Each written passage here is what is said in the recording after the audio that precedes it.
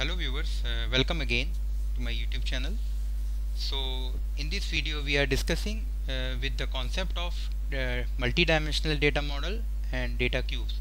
What are the data cubes and what are the basic features of data cube, we will discuss one by one.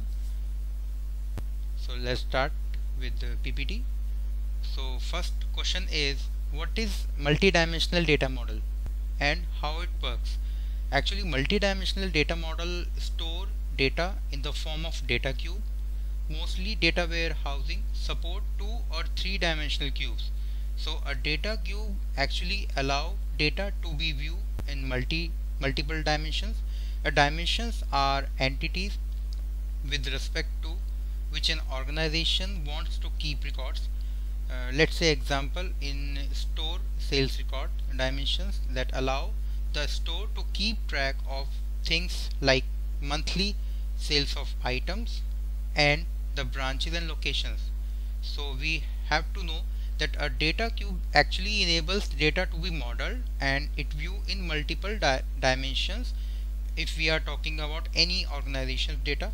So a multidimensional database help to provide data related answer to complex business queries quickly and accurately. So multidimensional data model is defined through the dimension and facts. And multidimensional data model, it's also perspectives or entities concerning which an organization keeps records. So data warehouse and online analytical processing tools are based on a multidimensional data model. OLAP is in data warehousing enables users to view data from different angles and dimensions. So for example, a shop may create a sales data warehouse to keep record of store sales for the dimensions time, items and locations. So actually sales department will declare the dimension including times, items and their locations, and they will send to directly to the particular department. So these dimensions will allow the save to keep track of things.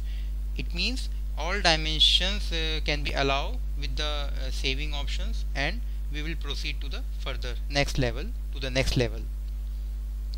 Another points are a multidimensional data model is organized around a central theme.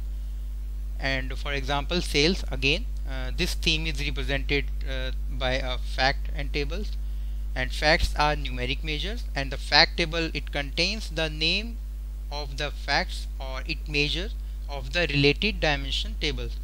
So this is the representation of fact tables and multidimensional representation. A multidimensional data model actually around a certain central themes, I am saying again. So we can easily analyze the 2D representation of the data, and the sales for Delhi are shown for the time dimensions that is organized in quarters. We will discuss in next slide. So next slide, and these are the attributes, that is PID and time ID, LOC ID and sales. These are the 4 attributes, and we are converting into the dimension times or dimension slides, and we can easily analyze the data into the multidimensional model. So we are just considering the data of a shop for item that sold per quarters in the city of Delhi, and the data is shown in the table as we can see in previous table or the next table. So this is the actual representation of 2D, right? The fact and measures actually displayed in the rupees sold. So the location will be Delhi. Time quarters is categorized from Q1 to Q4, and these are the 4 entities in terms of dimension time, that is egg, milk, bread and biscuit.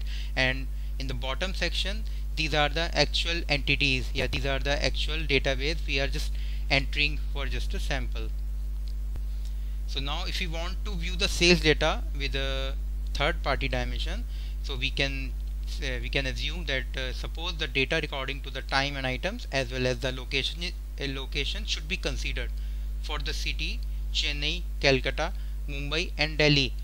In further slide we also declared these locations into the different pattern, like location Chennai, location Calcutta, location Mumbai, and location Delhi. And I'm just elaborating the tables from 2D to 3D. So this is the 3D data in terms of table, and I just converted the table into the cubic form. As you can see, as you can assume, as you can analyze all the things. So conceptually it may also be represented by the same data in the form of 3D data cube. So when we discuss about the element of dimensional data model, so these are the actual data models. Like we talk about facts are the measurement metrics or facts from your business process. For a sales business process, a measurement would be quarterly sales numbers. So the first element will be fact. Second is dimension. Dimension actually provide the context surrounding a business process event.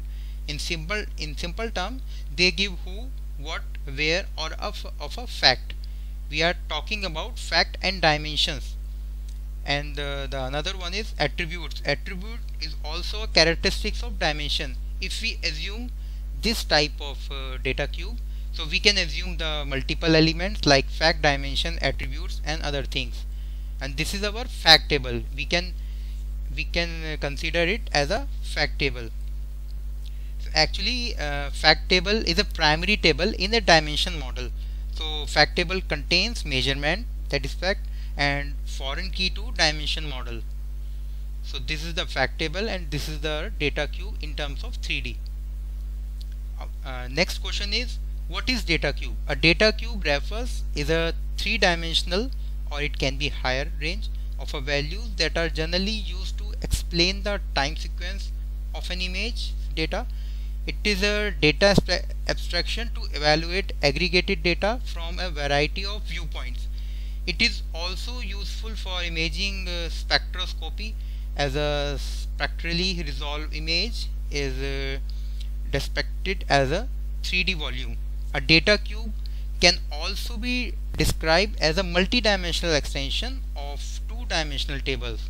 So we are just talking about the group. Data cube is actually data is grouped or combined. That is known as the data cube. Data cube sometimes used to easily interpret data. It is especially useful when representing data together. So we are talking about grouping and combining. So in another terms, we can say that the data should be merged. Data should be together with dimension as a certain measure of business requirements. A cube's every dimension represents certain characteristic of the database. For example, daily, monthly, or yearly sales. The data included inside a data cube, it makes it possible analyze almost all the figures for virtually any or all customer, sales agents, products, and much more. So thus a data cube can help to establish trends and analyze some performance. So we are including OLAP also, that is online analytical processing. Actually multidimensional data cube it include OLAP. Products are developed based on structure where the cube is patterned as a multidimensional array. So we are just considering OLAP as a multidimensional array. These multidimensional OLAP, that is known as MOLAP products, usually offers improved performance when compared to other approaches, mainly because they can be indexed directly into the structures of the data cube to gather subset of the data. When the number of dimensions is greater, the cubes becomes sparser.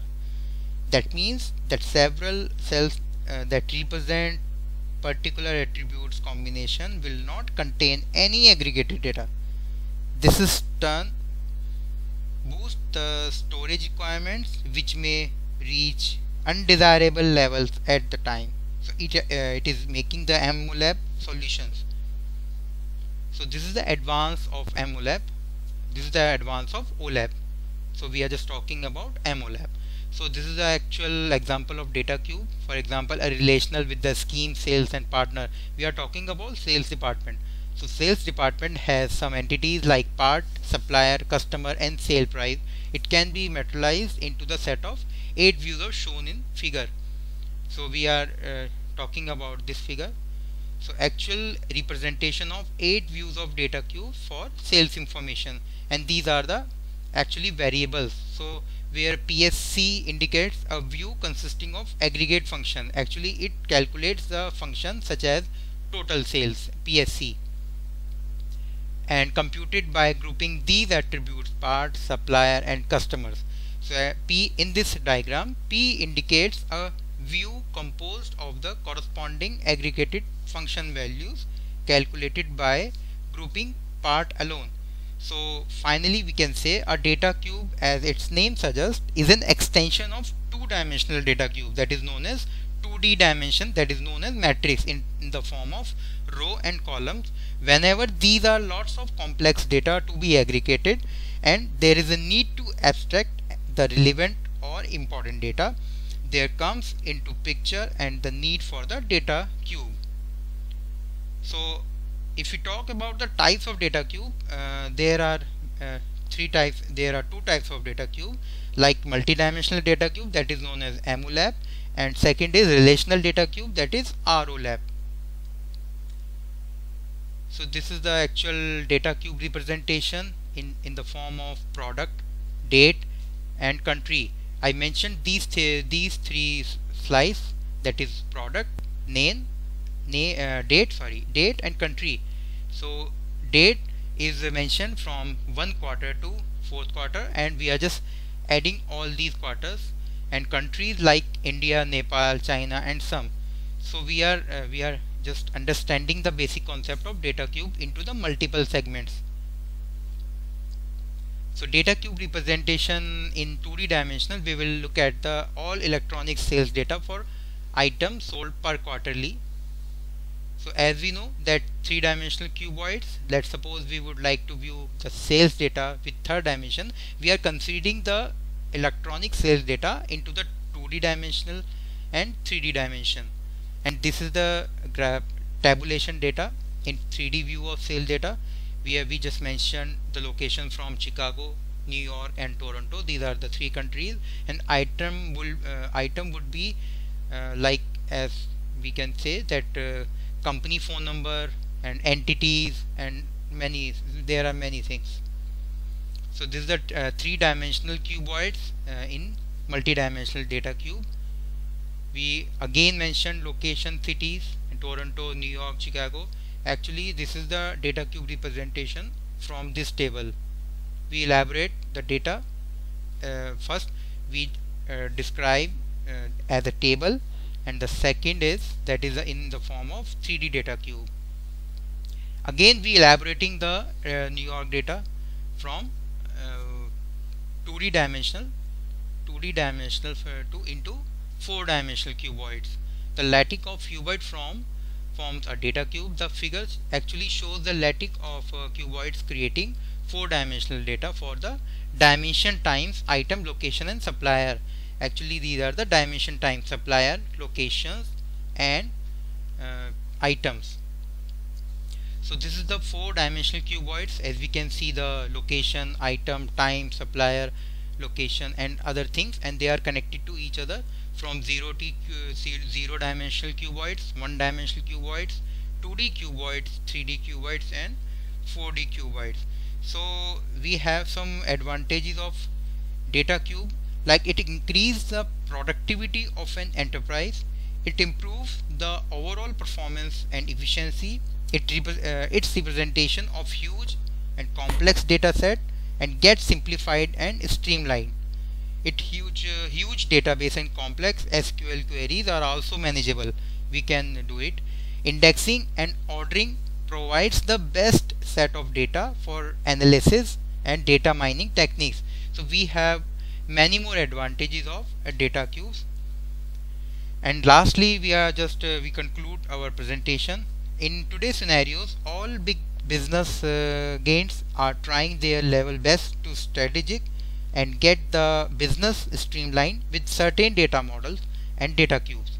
Researchers are also trying to come up with most diversified and enhanced business model to make the entire production and development of business organization. So this is my presentation. If you like my presentation, please share it and comment. So thanks for watching.